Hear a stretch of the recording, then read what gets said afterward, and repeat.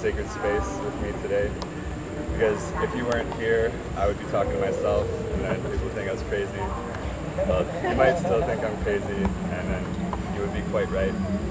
So, my name is Alex, Brother Blackfeather, and I've been studying yoga theory and practice, as well as Native American shamanic traditions, Vedic traditions, and a number of different things. So this isn't, I'm not trying to be preachy for any particular culture or way.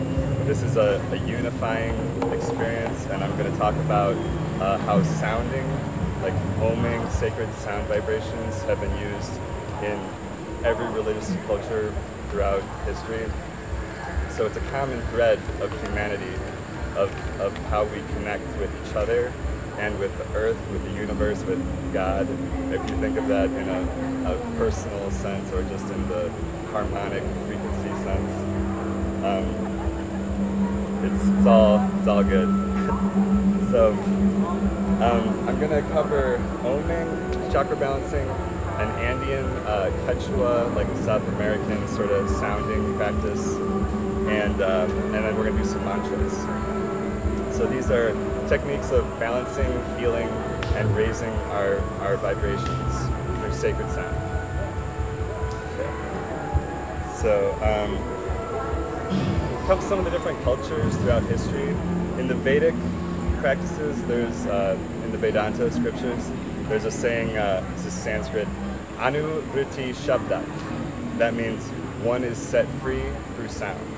And we're free from the mind, from the waves of constant thoughts and disturbances, the mental chatter and desires and things that are in our minds. So the word mantra means man meaning mind and tra meaning an instrument or to rescue.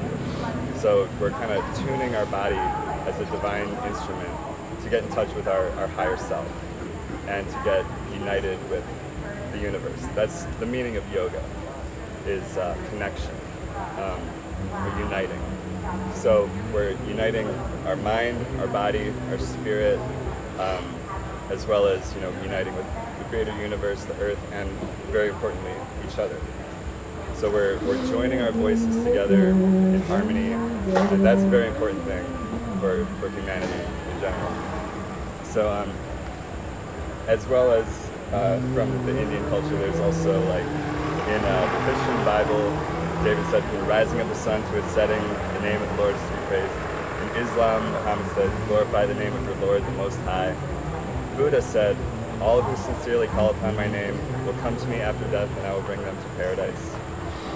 In the Vaishnavic tradition, the Hare Krishna tradition, they recommend chanting and singing the holy names as the ultimate way to unite with spirit. So we're all kind of aware already of the effects that sound have on us. If you listen to music, like minor music kind of has that sad feeling. Happier music, major music has the happier feel. And so these sounds, they bring us in touch with this calming sense of inner peace. And but there's also sounds for raising your vibrations. And this chakra balancing meditation will go through all these different aspects of yourself. But I could go on and on with theory and philosophy. I'm also going to talk a little about scientific evidence, medical evidence for the effects of chanting on the body, or just sounding in general.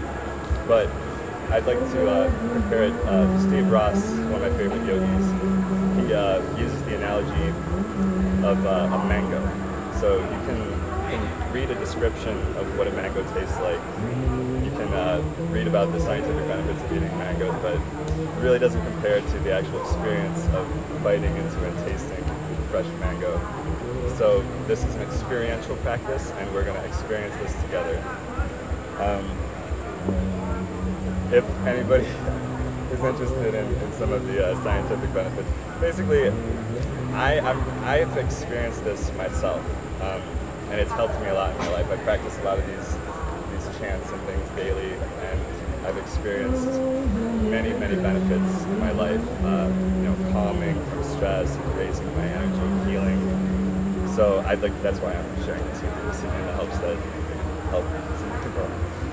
But calms the central nervous system. It increases 15 times more nitric oxide, which is a gas that's essential for immune system, nervous system, cardiovascular system. Not to be confused with nitrous oxide. That's a different thing altogether.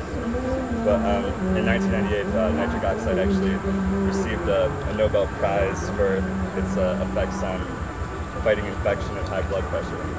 So like nowadays, we have pharmaceuticals like nitroglycerin people take to calm their blood pressure. But yogis 5,000 years ago were practicing these chanting techniques, so increasing their nitric oxide through the technology of their body, without any kind of artificial chemicals or anything. So, there's a lot of sound healing practices with a lot of different types of instruments. They're all amazing and helpful, but this is using the instrument of your voice to connect with your body, your mind, and your spirit.